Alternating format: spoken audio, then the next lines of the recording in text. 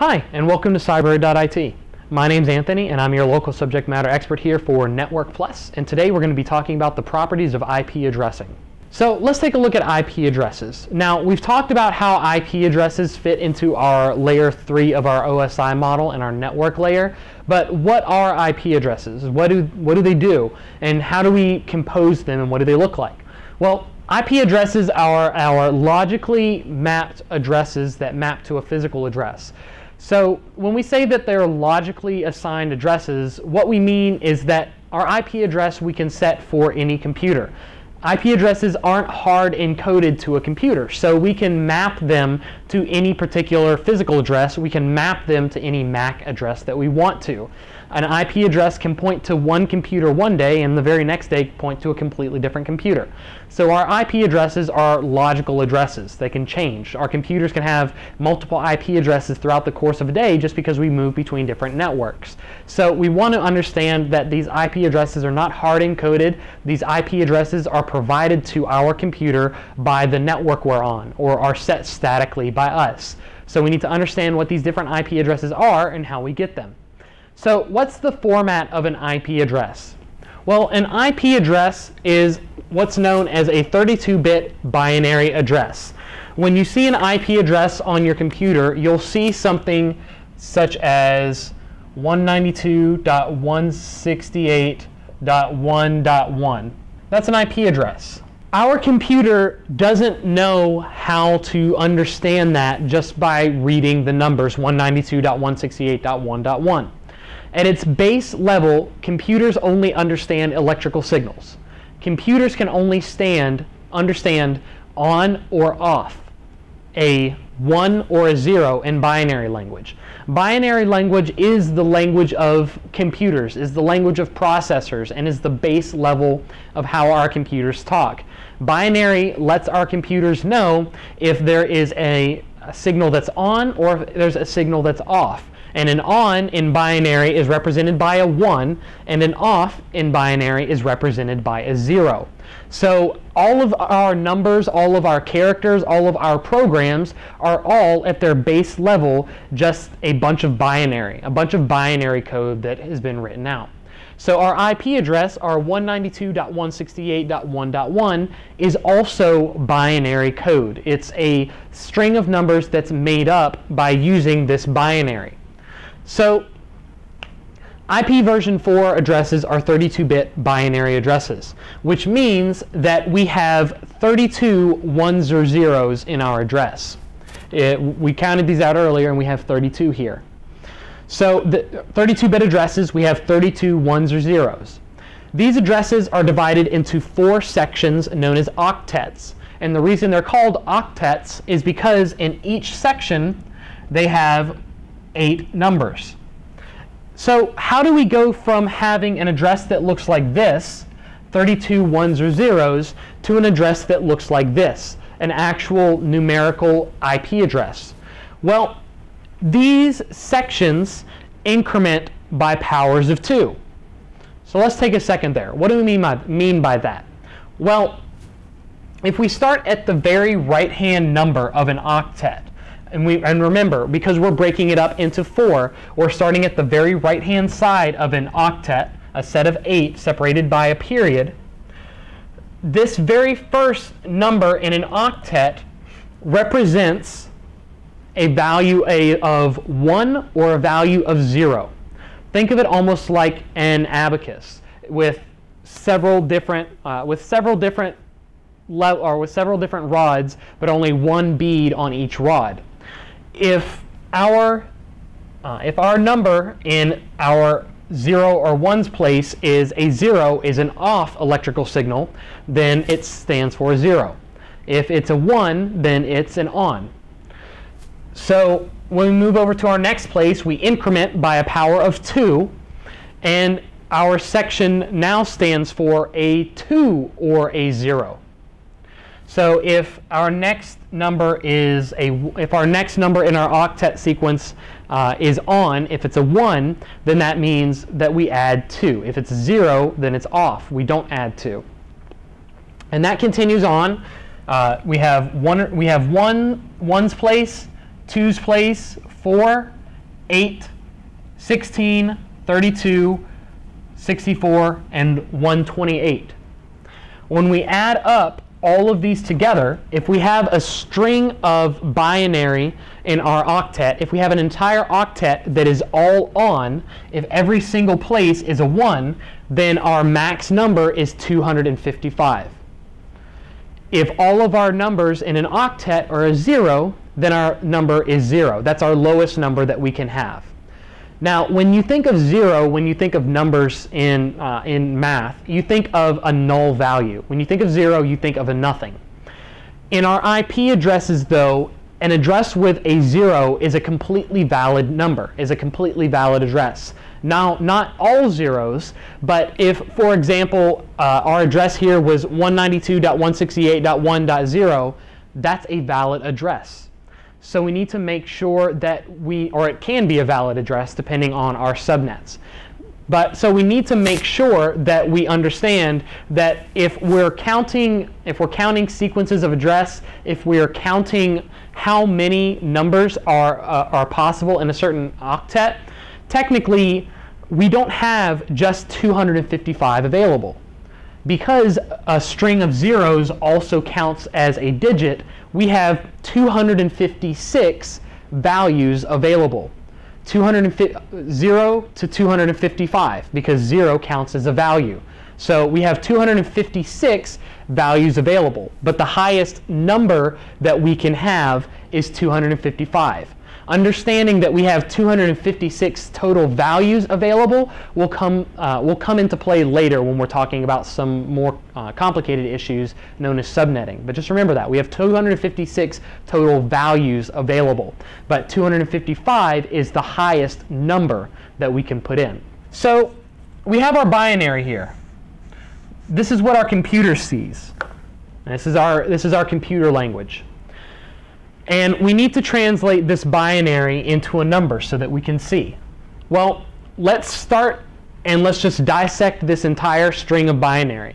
Remember, our IPv4 addresses are 32-bit binary addresses divided into 4 octets, 4 sets of 8 numbers separated by a period.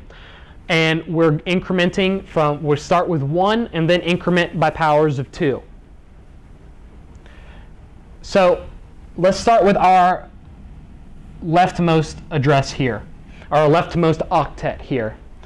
Now, if we take this octet and we'll fill it into our chart here, we already explained how our zeros place increments. So we start and we fill out our chart here. We have a 1, so we'll just fill in 1, a 0, 1, 1, 0, 0, 0, 0. So we have we'll start from our highest number and we'll go down. We have an on switch in our 128 place. So our number right now is 128. We have nothing in our 64 place. We have an on in our 32 place. So now add 32 because it's on to our 128. Now we add 16 because we have on our 16's place. And then the rest are zeros. So plus 0, plus 0, plus 0, plus 0, but we don't have to show those. So we have 128 plus 32 plus 16. And that will leave us with 128 plus 32, add the 2, carry the 1, we're going to have 160. And then we add our 16, and we're going to have 176. So our first number here is going to be 176. Now we have a first number. As you can see, this takes a long time, which is why we don't do this all by hand. We do have calculators available for this, but we need to understand at this point in our discussion, we need to understand how this is done. So our first place is 126. Now let's pick up the pace a little bit. Now our next place is going to be all ones.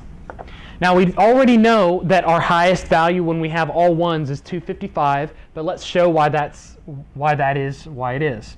So we have a 1, an on, an on, an on, an on, an on, an on, and an on. We have no offs. We have no zeros in this octet.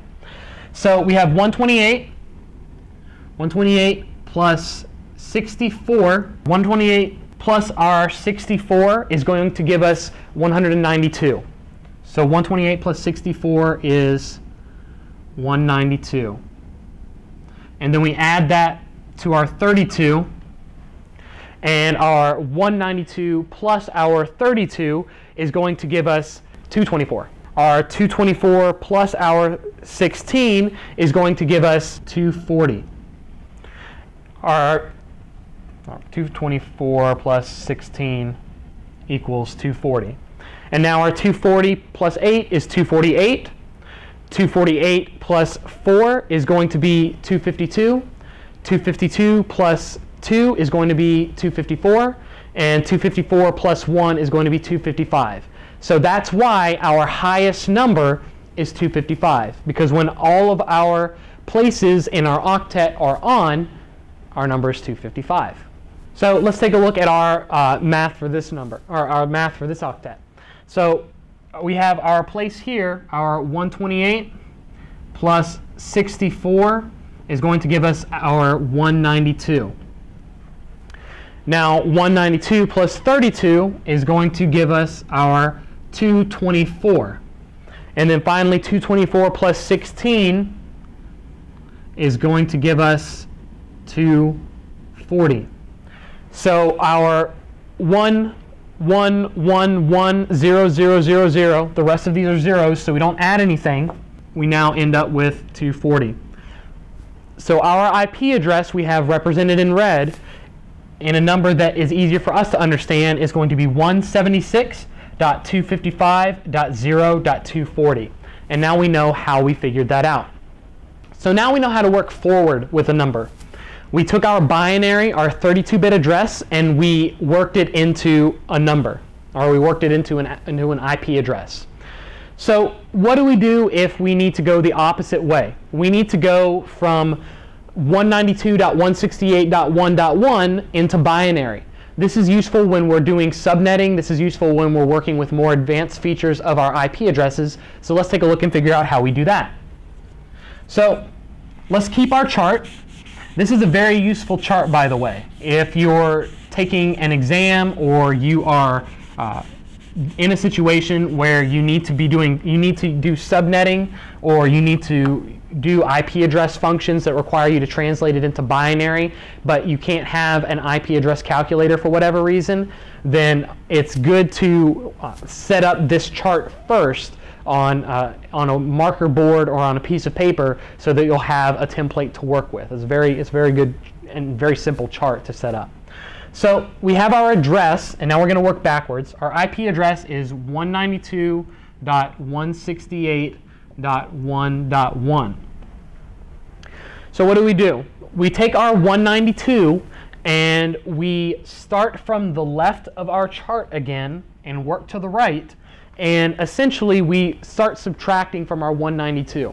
And if our value is small enough to fit into our 192, we put an on in that switch, because our binary works from left to right. So that's how we need to start.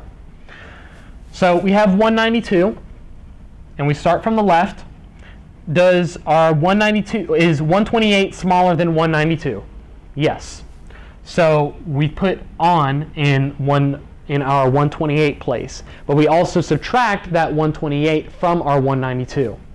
So we have 192 minus 128, and that's going to leave us with 64.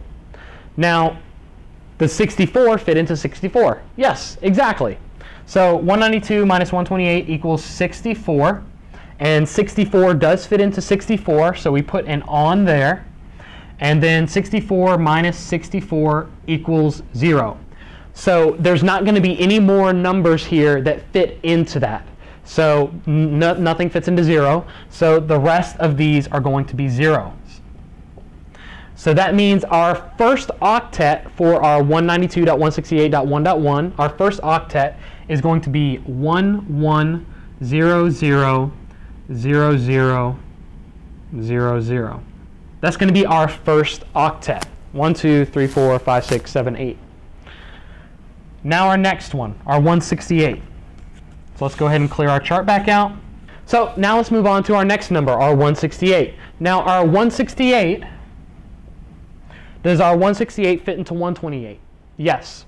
So we put an on in our 128, and 168 minus 128 equals 40. Now, does 64 fit into 40? No, it does not. So we have an off in our 64 place. What about 32? Does 32 fit into 40? Yes, it does. So we put an on in our 32, and we subtract 32 from 40. And this is going to leave us with 8. Does 16 fit into 8? No. Does 8 fit into 8? Yes, exactly. So we put an on in our 8, subtract 8 from 8, leaving us with 0, and then the rest of our places are going to be zeros. So now our next octet is going to be 1, 0, 1, 0, 1, 0, 0, 0. Now our last two octets are fairly easy. We may even be able to do them without even referencing our chart a lot, but we'll reference our chart for one of them, just for demonstration purposes. Our next two octets are ones. So we have our 1 over here, but just so we form a habit, we're going to start from left to right, even though I think we all know where this is going. Does 128 fit into 1? No. Does 64 fit into 1? No. Does 32 fit into 1? No. Does 16 fit into 1? No. Does 8 fit into 1? No. Does 4 fit into 1? No. Does 2 fit into 1? No. Does 1 fit into 1? Thank you, finally, yes, it does. So 1 fits into 1, so our next octet and the one after that, because it's exactly the same, are all 0, 0, 0, 0, 0, 0, 0, 1. 1, 2, 3, 4, 5, 6, 7, 8. And then our last octet is going to be the same. 0, 0, 0, 0, 0, 0, 0, 1. 1, 2, 3, 4, 5, 6, 7, 8. So that's how we translate from our standard IP address to binary. And then we showed earlier how we translated from binary to a standard IP address, all with the use of our handy dandy little chart, and all with an understanding of how these binary switches work and how we start at 1 and we increment up our way by powers of 2.